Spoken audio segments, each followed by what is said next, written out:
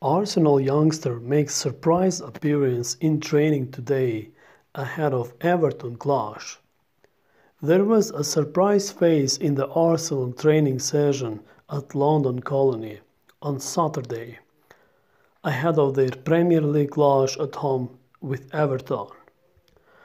Arsenal have completed their preparations for the Premier League encounter with Everton, following 2 wins on the spine in 3 clean sheets in a row across all competitions.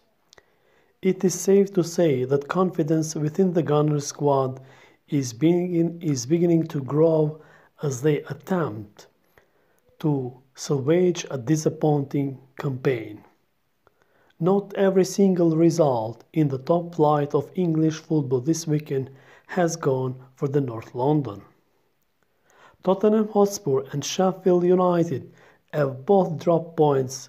Burnley win over Bournemouth means Mikel Arteta's side will kick off at the Emirates Stadium in the bottom half of the table. As a result, they must beat Tottenham if they are to have any chance of finishing in the top 4 or 5th spot, which could mean Champions League qualification if Manchester City ban is not overturned. With that said, the Gunners squad were put through their paces at Arsenal Training Centre on Saturday afternoon, ahead of the late afternoon kick-off at the Emirates. Under 23 players such as Swanson and Trae Coyle took part in the training session alongside the likes of Joe Willock, Reiss Nelson, Saka, Martinelli, Aubameyang, Mesut Ozil and David Luiz. But there was a surprise face in the training session. As seen in the images below, Daniel Ballard was spotted trying to get the ball during the training.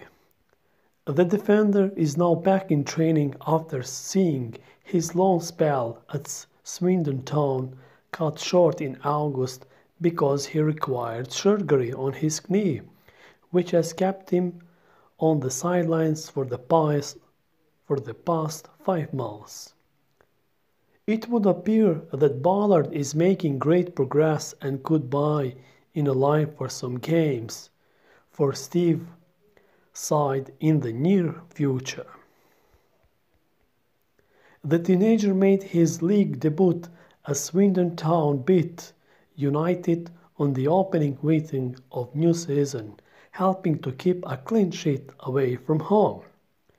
3 days later, he was on the score sheet in FA Trophy loss at the hand of the Chelsea. He returned to the starting XL Line Town, were beaten 3-0 the Colchester United in the Carabao Cup, and that is the last time Ballard fished the league 2 outfits.